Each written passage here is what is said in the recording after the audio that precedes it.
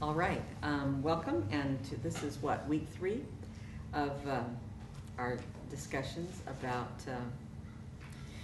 well, we started out saying it was about unity and submission, and last week we decided there was more to it. It was conflict resolution, and then last Thursday morning, the Lord, He talks to me sometimes when I'm just coming out of my sleep and I'm in a semi-stupor, and I guess that's when I'm the least rebellious. So he said, well, you're not really doing conflict resolution. You're really working on, help me spell, A or E? A. Thank you. Repentance and, 2 L's? what is that one? Reconciliation? Reconciliation. It'll be okay. Wow, that is really good. And so I thought, well, yes, come on in. I was here, really.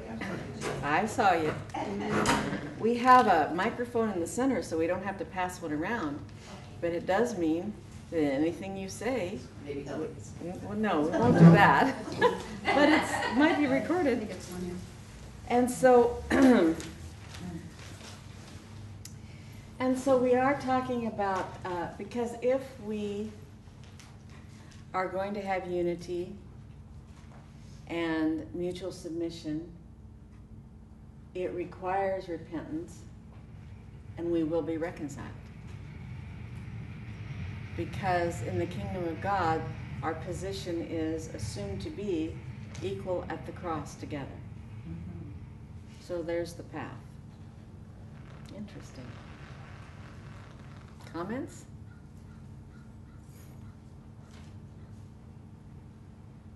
You all agree?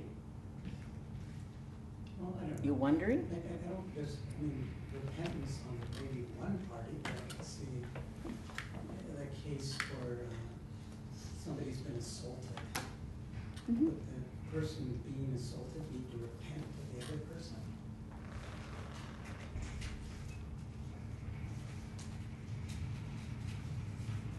Maybe they would have to repent from blaming themselves for being in the wrong place, if they really weren't in the wrong place. Or maybe they would have to repent from being in the wrong place. Like the girl in Peru with Jorgen, what's his name? Oh, right, the Dutch. Fellow. The little boy was abducted Right. from school. Does he need to repent? Do we know? From it happening? Probably not. I mean, maybe if he snuck out, or, Yeah. I mean, possibly. Right, right. So,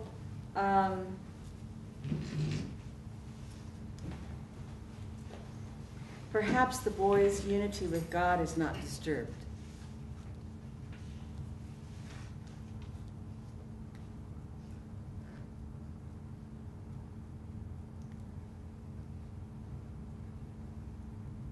And perhaps the unity with his fellow man was completely corrupted by the stealer man, by the person who took him.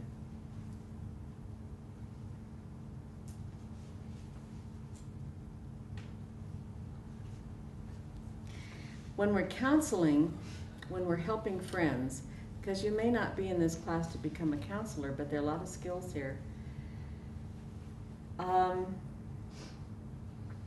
I think the thing to remember about repentance is when I am upset with someone, even if that someone is myself,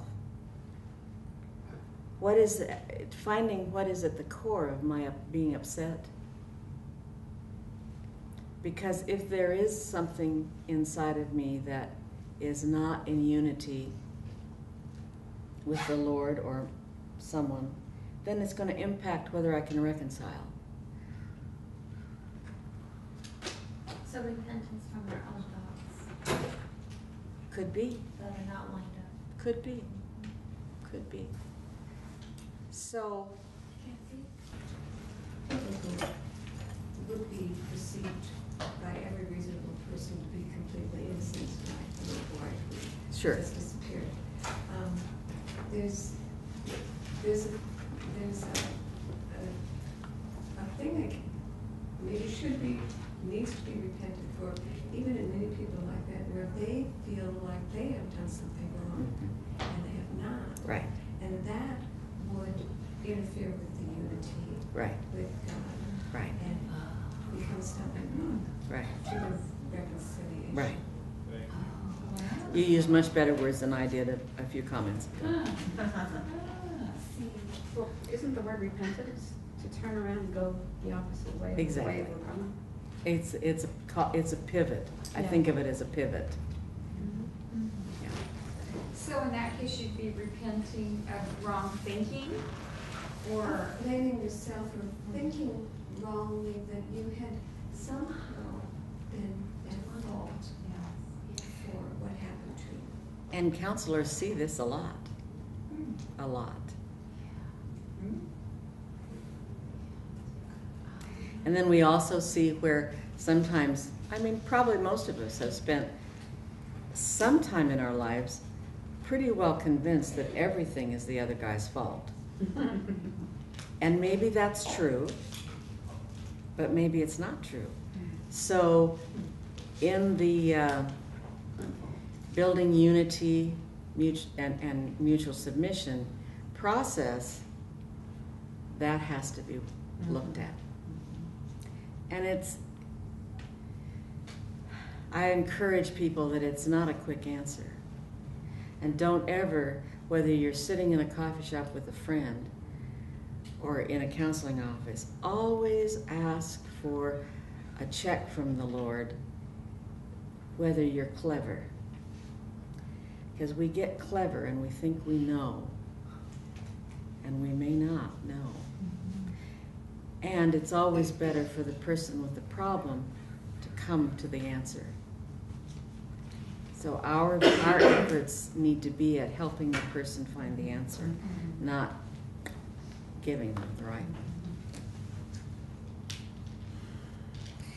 Now, it hit me that yesterday when I was reviewing, some months ago, we talked about foundational faith. A few of you were in the class.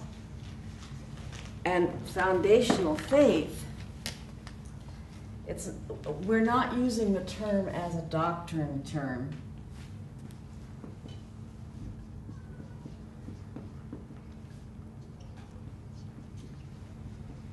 It's what we all have some ideas, some faith statements inside of ourselves that we think that we act on, that guide our steps.